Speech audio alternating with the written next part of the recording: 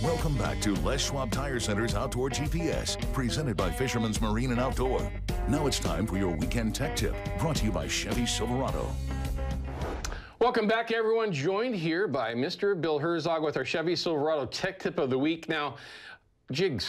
Right? Now listen, there's so many things that we use to catch steelhead these days. And back in the day, jigs weren't one of them.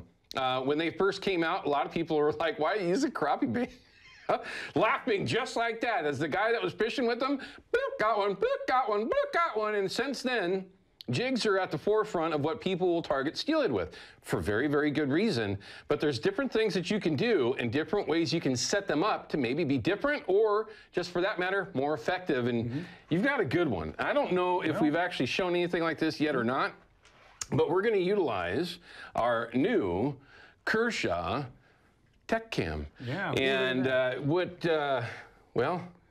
Well, we've all fished with jigs. Yes, right? we have. We know how well the jigs work. And what you've got there is a quarter-ounce maxi jig. Maxi jig. It's just bigger so you can see it better. Okay, well, I like the quarter-ounce. Oh, me too with the bigger hook because big steelhead. Sure, well, okay. We're also going to show you something else here in a little bit. Oh, yeah. I mean, look at the size of this particular one. That's a 2-aught hook or 3-aught hook? That's a 3-aught. Oh, my God. With a size 6 Spinnagle, one of his favorite steelhead baits, but that's a whole other discussion.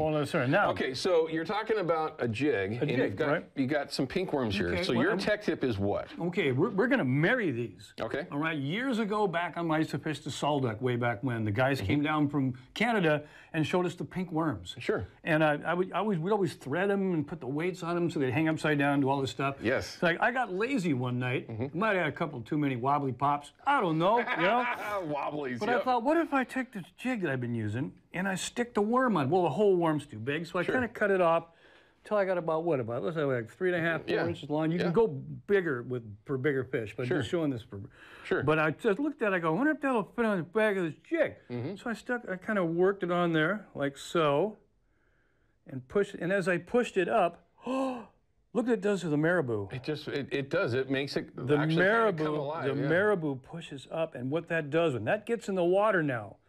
The marabou by itself always used to have a pulse to it, but now that you've opened it up like that to the current, holy cow, this thing between the worm wobbling and that pulsating of the marabou, like that, is the most dynamite combination. It's just cool looking. It is, and the steelhead thinks so too. Well, I mean, you can see there's a couple different ways. He's got different sizes. Of course, you got the 1/8-ounce jig, which is more popular, I guess, for a lot of people. But you can use any type of worm that you want, cut it down a little bit, put it on the jig, and you got yourself a little bit different profile, something maybe that the fish haven't seen. Well, everybody fishes worms on jig heads now, right? They do, correct.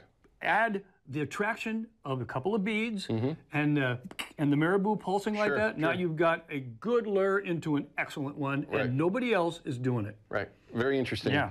Certainly something to take into consideration. And so if you are a person that loves to spend time with the bobber and jig, give it a try. Just another way that you can change things up. And listen, I know people, and I'm sure that you do as well, that's all they take to the river. And they're going to go and they're going to fish the spots that are conducive to fishing with a bobber and jig, because you can't fish an entire river in most cases with a bobber and jig because you don't have the right water, right? There's spots that you simply can't use them.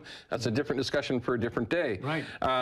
But if you wanted to change things up with all those other folks that are fishing that bobber and jig, that's a great way to do it. So a pink worm slid onto a maxi jig, 1/8-ounce, 1/4-ounce, just make that thing look a little bit different, right? One more little tiny tip. Go for it, yeah. Now this, for a lot of waters we fish now, artificial lure, no scent, right? Correct. That's how you got to fish it. But if you can, the rooster tail scent spray does not gunk up the marabou. Right. And anise, krill, anything that smells good, give that a shot, and it'll enhance that 500%. So get yourself some rooster tail spray. It doesn't gunk up the marabou. It's really turned on. And every time somebody says about the rooster tail, because it's a Procure product that they worked on together to make sure that the water solubility and everything was what they wanted to have. And it's extremely popular now. You know what my favorite is? The trophy trout.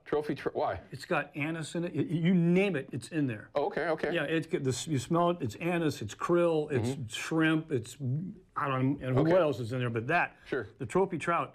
I use it for everything. Everything. Yeah, so the trophy trout, I spray it on my plugs. Oh. For steelhead. Okay, yeah, sure.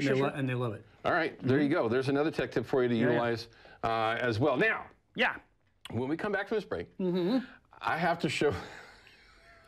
I got to show this, okay? Now that leader's much longer because I fished it in very clear water. Okay, well that's fine. I mean, it's still not that long of a leader, but I think for a lot, myself mostly, okay, is you're going to look at this way and you're going to go, good God, no, that's just hollow core on a piece of wire. We're going to talk about why he really likes that particular setup as, say, an old, just a little piece, little tiny chunk, or something else that's available these days, but going old school. So. Not even old school, just different with an old school weight. How about that? All right, we're going to have that when we come back. Don't go anywhere. Okay, you're going to stay here? I'll be right here, man. You too. Stay with us on KPDX. We'll be back in just a couple of minutes. Outdoor GPS is brought to you by Terra Firma Foundation Systems. We keep homes safe, dry, and stable. By Yakima Bait, steeped in tradition, innovation, and fishing success. And by Procure Bait Sense, ruthlessly effective.